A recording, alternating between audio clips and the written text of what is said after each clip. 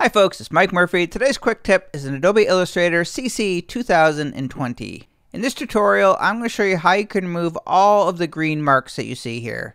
The center mark, the crosshairs, the video safe areas, the rulers. I'm also going to show you how you can remove the transparency grid background. So you can go from this to this and start working in Adobe Illustrator. Adobe comes with a ton of helpful presets. So if you want to use Illustrator to make graphics for your video projects, for example, you will see here if I click this drop down, there are a whole bunch of video templates already made by Adobe. So if I double click on this, you'll get this template, and when you see this, you might not know exactly what to do with it.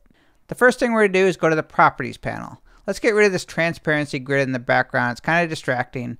To do so, you're going to go to the Rulers and Grid. You're going to check this last option. You see the tooltip says click to hide transparency grid. If I click on that, now we have a white background. Much easier to see our graphics. Next, let's remove the rulers that we see on the top and the sides. These are called video rulers. To remove those, you're just going to come up to the View menu, come down to Rulers. You'll see right here, Hide Video Rulers, gone. And finally, I'm going to show you how to remove these remaining green guides, which are not so obvious. You may spend a lot of time in the View menu looking for options to hide them, but these are located in the Artboard options. So come over here to the Properties panel, click on Edit Artboards, then click on Artboard Options, and you'll see under Display there are 3 check marks.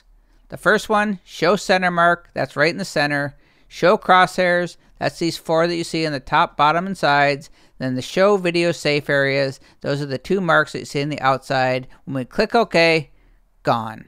In a shortcut to open up the Artboard options, if you want to quickly remove the guides, is just double click on the Artboard tool.